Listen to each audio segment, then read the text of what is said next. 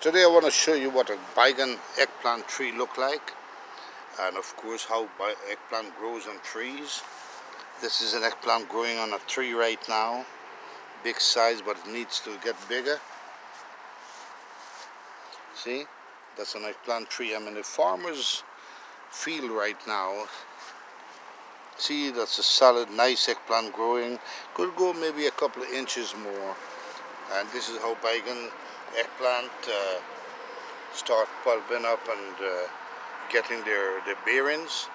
See, that's eggplants. Eggplants coming up, different stages as they grow. And pepper. Now these are very pepper. If you can see clearly, the peppers are all growing up here. Not bad. It's a lot of pepper. Got some ball of fire. There's about 2 of them here. So that's how pepper tree grow.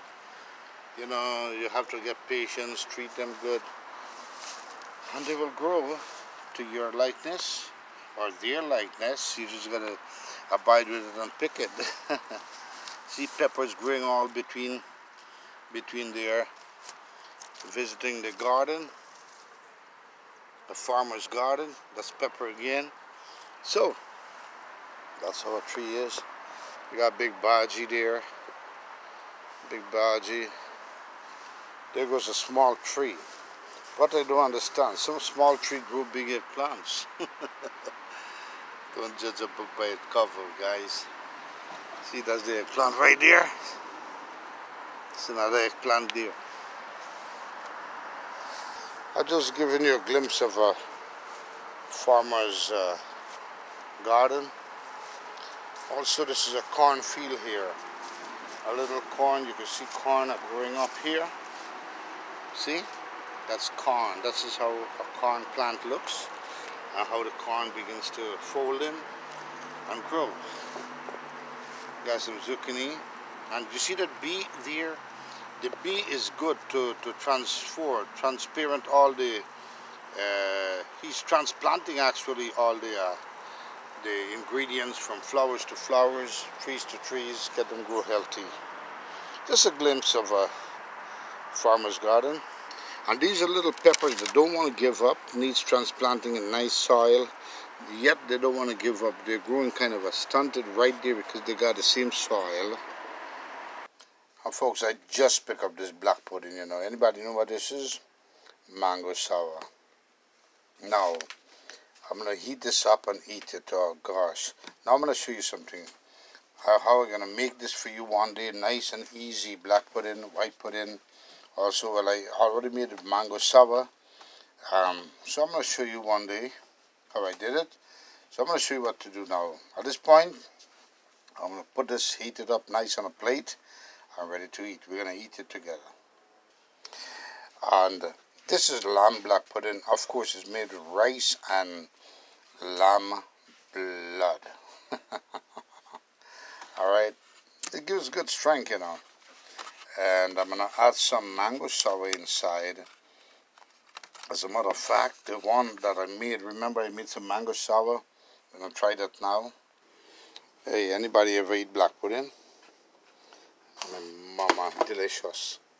I will make it today, show you how I make it deliciously. Now I'm gonna just put it in the microwave, maybe, yeah, give it a minute. 1 minute in the microwave. We're gonna take it off after a minute. Yeah, I put it a nice full minute. I'm gonna show you I'm ready to eat black pudding, lime, mango sour.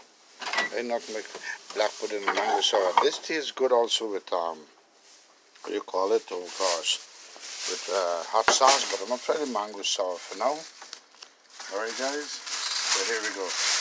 Join me as I eat this piece with the mouth water licking. I'm gonna make it for you one day. Show you black pudding, guys. Nice.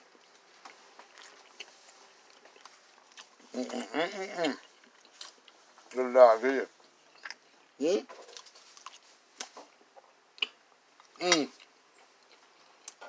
Lamb black pudding, perfectly done, and of course it tastes just like back in the days in Guyana. Alright, so this is just a little clip I'm giving you here. I'll show you how to make black pudding, white pudding, mango sour again. And of course, once again, thank you. I hope you enjoyed this fast clip from Jim Boy's Kitchen. We visited the farmer's garden, show you what I plant, how they look when they grow, as they're growing on the tree. So, until the next dish or the next scenery, Jim Boy's Kitchen saying, be kind to someone that's not kind to you, and kindness will prevail. Don't forget, subscribe, press that like button, smash, ram, punch that notification bell so you could see more of my uploads. And I must tell you that if you would like to join me also on a radio station, WPTR 1240 AM radio, you could stream it. If you're far away, you could stream it on your cell phone, your computer, WPTR 1240 AM radio.com. Every Sunday morning at 9 o'clock as I bring to you a Caribbean special program for 3 hours, 9 to 12 every Sunday morning. It's called West Indian Vibrations. Locally, you can listen to me in your car radio, your home stereo, upstate New York at 1240 AM on your dial. Stream it today. Stream it Sunday at 9 o'clock, West Indian Vibrations. And of course, I will entertain you with much music, information, and all of that, alright? So for now, Jim Boy's Kitchen saying, thank you, everybody.